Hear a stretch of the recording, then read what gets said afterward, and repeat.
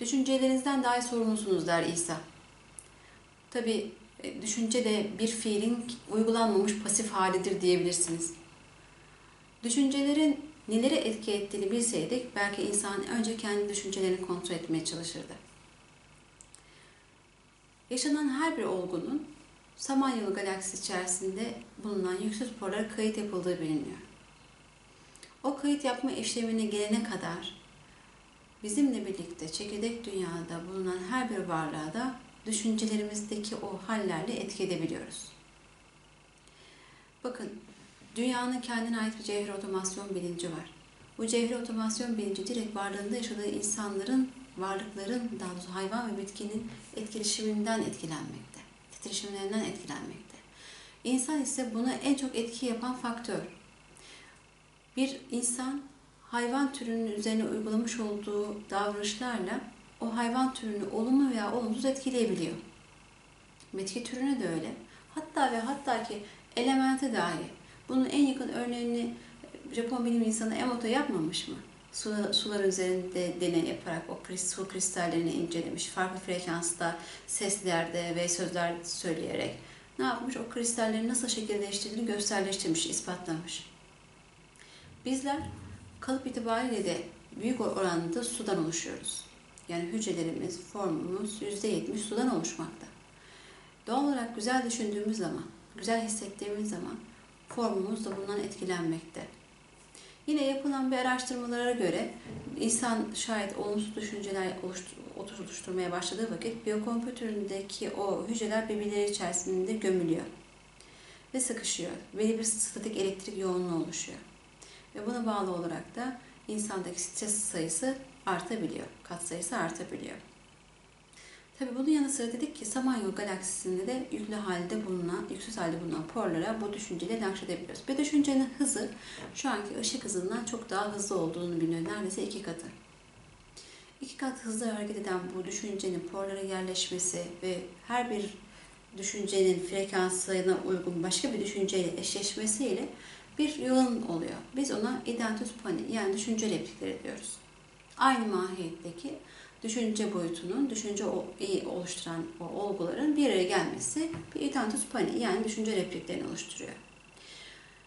Bu replik bana ait veya size ait fark etmez ama her birimizin mutlaka aynı frekansta titreştirdiğimiz vakitteki olguların ortak bileşkesini oluşturuyor o replikler. Ve o faaliyeti, o düşünceyi hareket ettirmemiş olsak dahi, eyleme geçirmemiş olsak dahi bizim yerimize bu düşüncenin etkisiyle bu fiiliyatı devreye sokabilecek potansiyelin bu hareketi yapmasından dolayı sorumluyuz. Biz belki o varlığın bu hareketi yapıp yapmadığını bilmeyeceğiz. Hiçbir zaman da bilmeyebileceğiz. Ama o bu hareketi yaptığında olumlu veya olumsuz geri dönüşü yine bize olacak. En direkt veya direkt diyelim. Birbirimizle kısacası etkileşim halindeyiz.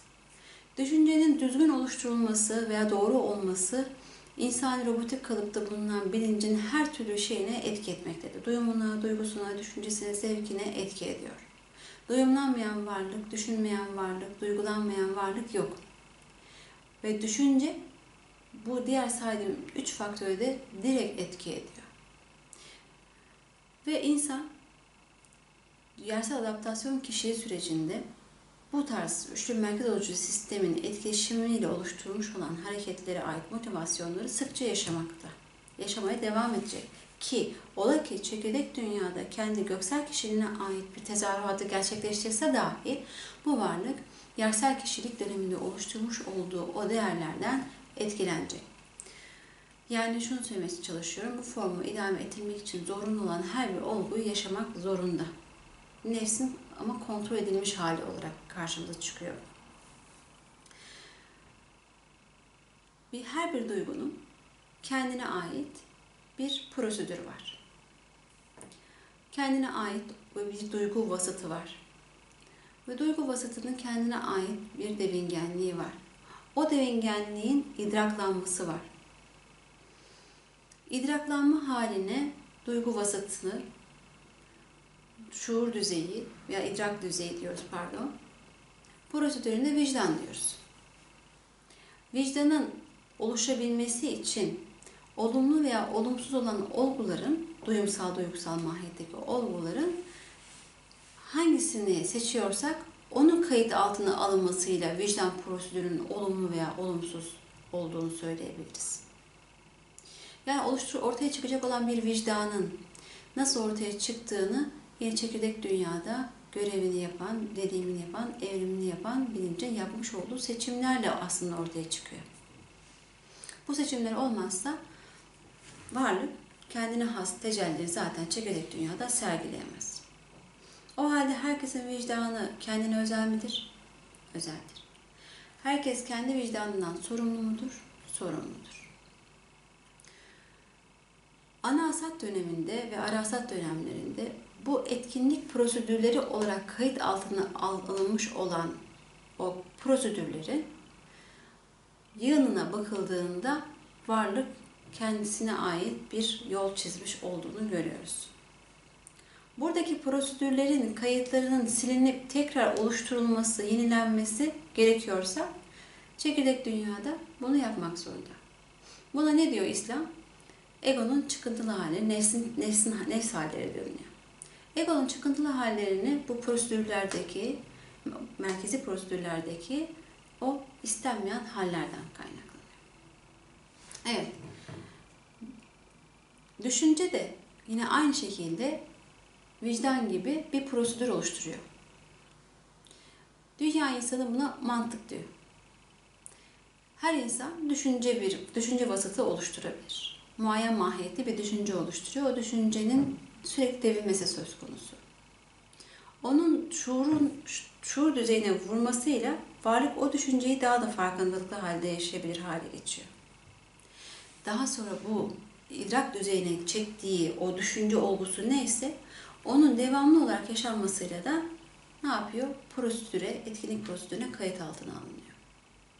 Buna da mantık diyoruz. Akıl, mantık, şuur üçgeni deniliyor ya ruhsallıkta.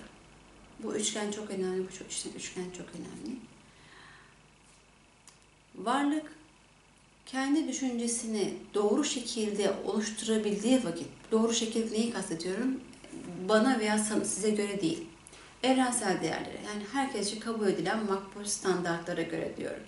Yani dinler tarihinde olsun, mistisizmde olsun, birçok öğretilerde insanın insan olmasıyla alakalı belli başlı kriterler verilmiş.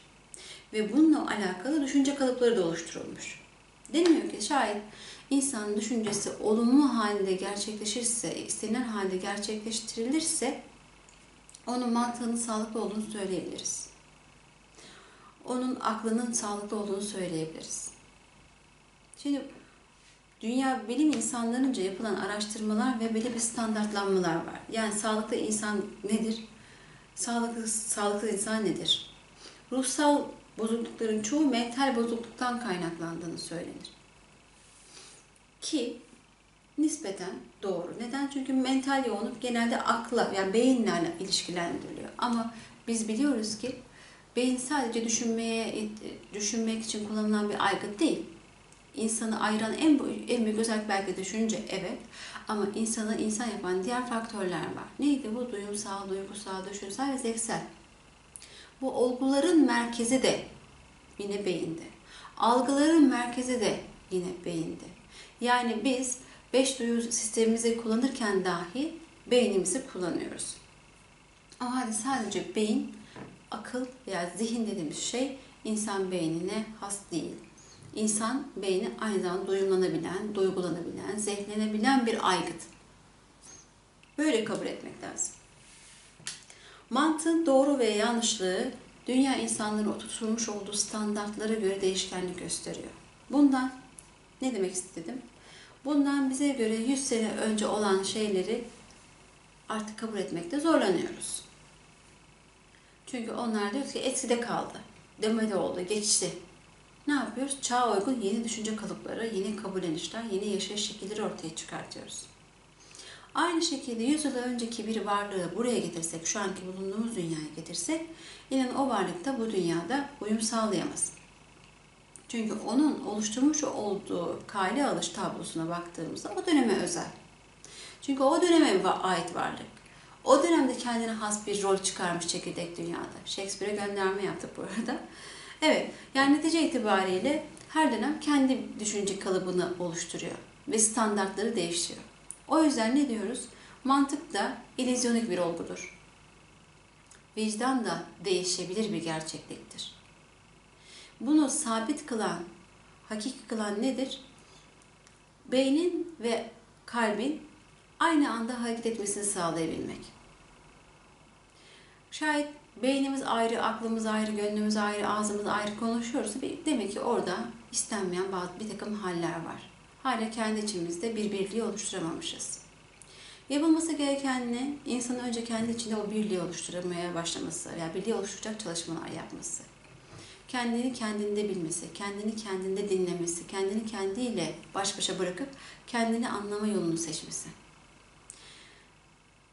Ne yazık ki bizler daha çok dışa bağlı bilinçleriz. Dıştan gelen verileri değerlendiriyoruz ve bizmişiz gibi algılıyoruz. Halbuki dıştakilere bir kapatsak kendimizi, kendi içimize yönelsek, kendi öz sesimizi duyabiliriz. Kendi öz bilgimizi açığa çıkartabiliriz. Kendi öz akışlarımızı çekirdek dünyada devreye sokabiliriz. Bu niçin önemli? Bir varlığın çekirdek dünyada varoluşunun bir nedeni var. Kim olursa olsun. Bu nedenle ta ezelden beri tasarlanmış bir program. Bu programa göre her birimizin menşei kaynağı olan tanrısal özün kendini çekirdek dünya olma bazından yaratı haline geçirilmesinden bahsediyorum. Yani bir erginlik kazanma bahsi var. Ne erginliği? Diyoruz ki çekirdek dünyada 2 aşamalı erginlik kazanma sisteminin cevapları doğrultusunda çekirdek dünyaya enkarne olan bir bilincin çekirdek dünyada deneyim, evrim, görev fonksiyonları vurgulaması beklenmektedir ilahi yarış tarafından diyoruz.